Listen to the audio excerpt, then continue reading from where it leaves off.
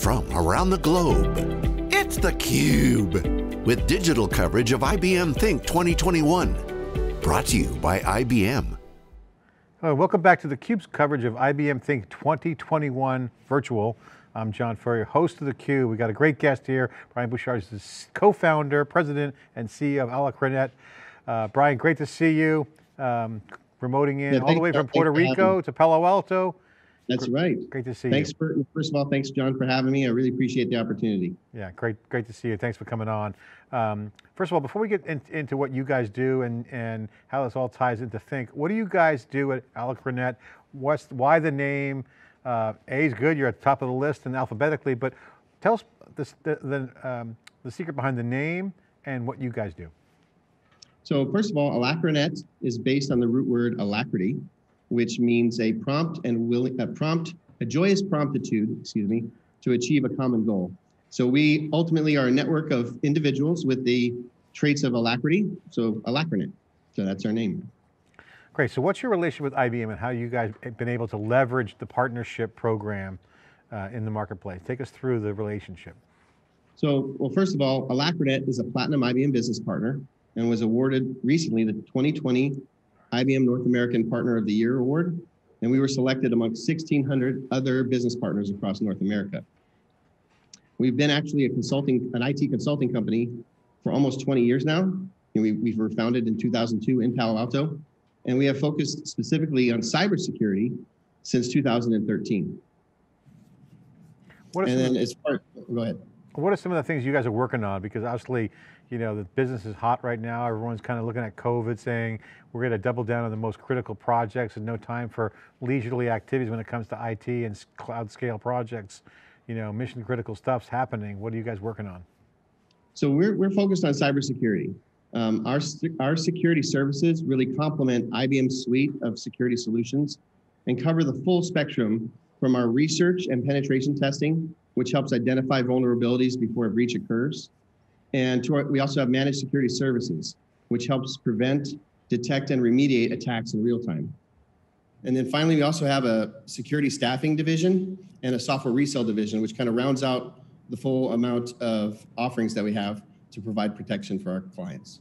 What are some of the biggest challenges you guys have as a business, and how's IBM helping you address those? Well, as you know, John, we all know that the importance of cybersecurity in today's world, right? So it's increasing in both demand and importance, and it's not expected to wane anytime soon. Cyber attacks are on the rise, and there's no expected end in sight to this. And in fact, just this week on 60 Minutes, Jay Powell, the chairman of the Federal Reserve Board, he noted that cyber attacks were the #1 threat to the stability of the US economy. Also this week, a public school in Buffalo, New York was hacked with ransomware, and the school, the school district is just contemplating, paying the ransom to the hackers. So there's literally thousands of these attacks happening every day, whether it's in a local school district or a state government or an enterprise. Even if you don't hear about them, they're happening. And adding to the complexity that the cyber attackers pose is the complexity of the actual cybersecurity tools themselves. There isn't a single solution provider or a single technology that can ensure a company's security. Our customers need to work with many different companies and disconnected tools and processes to build an individual strategy that can adequately protect their organizations. You know, I love this conversation. Whenever I talk to practitioners on cybersecurity, you know, first of all, they're super smart. They're usually cyberpunks, and they all have some kind of eclectic backgrounds. But more importantly is that there's different approaches in terms of what you hear. Do you put more, do you add more firefighters, so to speak, to put out the fires and solve the problems? Or do you spend your time preventing the fires from happening in the first place? You know, and you know, the buildings are burning down. Don't make don't make wood, make fire resistance, you know, more of a priority. So there's less fires, not firefighters. So it's that balance. You throw more firefighters at the problem, or do you make the supply or the material, the business, fireproof? What's your take on that? Yeah. Well, it kind of works both ways. I mean, we've seen customers they really want choice. They want to, in some cases, they want to be the firefighter, and in some cases, they want the firefighter to come in and solve their problems. So the common problem set that we're seeing with that our customers encounter is that they struggle, one, with too many disparate tools. And then they also have too much data being collected by all these disparate tools.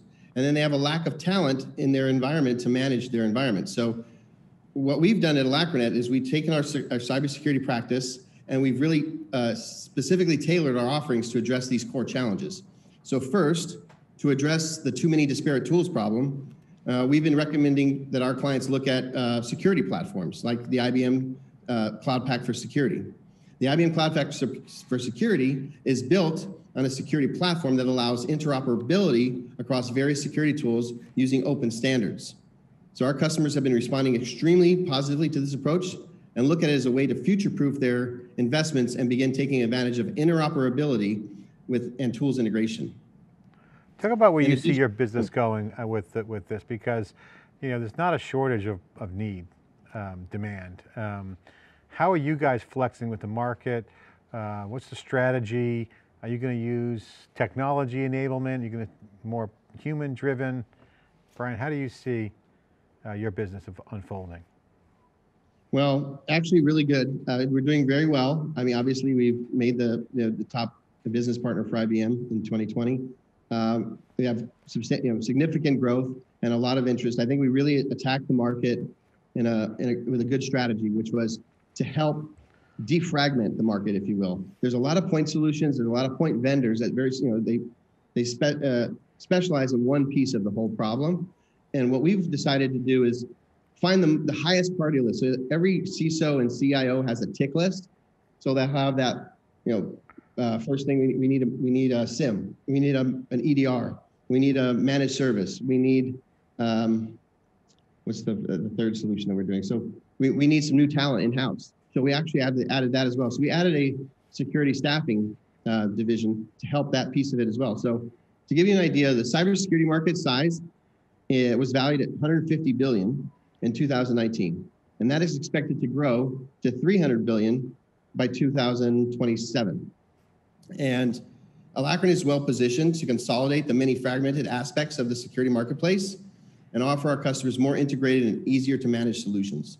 And we will continue to help our customers select the best suite of solutions to address all types of cybersecurity threats. It's such a really important point you're making, because the tools just have piled up in the tool shed, I call it. It's like you don't even know what's in there anymore.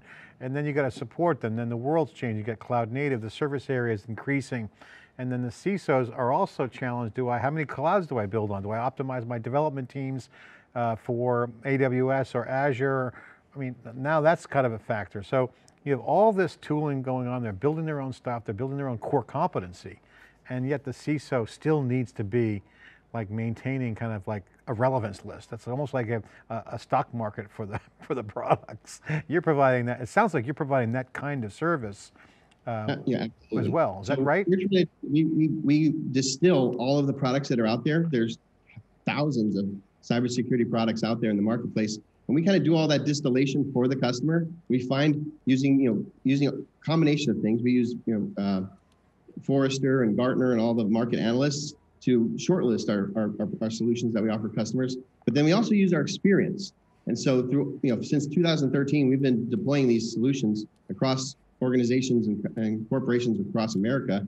And we've gained a large body of experience. And we can take that experience and knowledge to our customers and help them make some good decisions, so they don't have to go through the pitfalls that many companies do when selecting these type of solutions. Well, congratulations, you've got a great business, and that's just a basic search, making things easier for the CISO more so they can be safe and secure in their environment. It's funny, cyber warfare, the private companies have to fight their own battles, got to build their own armies. Certainly the government's not helping them, and they're confused even how to handle all this stuff. So they need your service. I'm just curious, as this continues to unfold and you start to see much more of a holistic view, what's the IBM angle in here? Why are you such a big partner of theirs? Is it because their customers are working with you, they're bringing you into business? Is it because you have an affinity towards some of their products? What's the connection with IBM? All of the above. So I think it probably started with our affinity to IBM QRadar product, and we have a lot of expertise in that solution. So that's where it started. And then I think IBM's leadership in this space has been remarkable, really. So like what's happening now with the IBM Cloud Pak for Security, building a security platform to allow all these point solutions to work together. That's the roadmap we want to put our customers on, because we believe that's the future for this marketplace. Yeah, and the vision of hybrid cloud, having that underpinning be with Red Hat. It's a Linux kernel model of all things. Yeah, Kubernetes, locked in. It's portable. You can run it on Azure, IBM Cloud, AWS. And it's portable. I mean, yeah, all this openness. As you probably know, cybersecurity is really a laggard in the security and the information technology space as far as adopting open standards. And IBM is, I think, leading that charge. And you'll be able to have a force multiplier with open standards in this space. Open innovation with open source is incredible. I mean, if open source can embrace a common platform and build that kind of control plane and openness to allow thriving companies to just build out, then you have an entire hybrid distributed architecture. Yeah, well, I think companies want to use the best in breed. So when we show these solutions to customers, they want the best in breed. They always say, when it comes to security, they don't want second best. They want the best that's out there, because they're securing their crown jewels. So that makes sense. So the problem is, having all these different disparate solutions that are all top in their category, none of them talk to each other. So we need to address that problem, because without that being solved, this is just going to be it's going to compound the complexity of the problems we solve day to day. Awesome, congratulations, Brian. Great story. Entrepreneur, built a great business over the years. I think the product's amazing. I think that's exactly what the market needs, and just shows you what the ecosystem's all about. This is the power of the ecosystem. 1,000 flowers are blooming. You got a great product. IBM's helping as well. Good partnership, network effect built in, and still a lot more to do. Congratulations. Absolutely. Okay. Thank you very much. Brian Bouchard. Bouchard. My pleasure. Thanks for coming on theCUBE. Appreciate it. I'm John Furrier with IBM Think's 2021 virtual coverage. Thanks for watching.